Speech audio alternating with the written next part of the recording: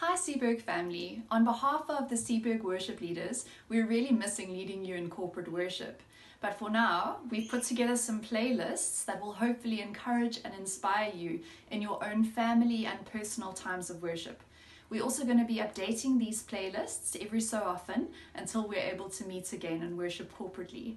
For now, I'd like to leave you with the scripture, Hebrews 12 verse 28, which says, "Therefore, since we are receiving a kingdom that cannot be shaken, let us be thankful and so worship God acceptably with reverence and awe." Cheers.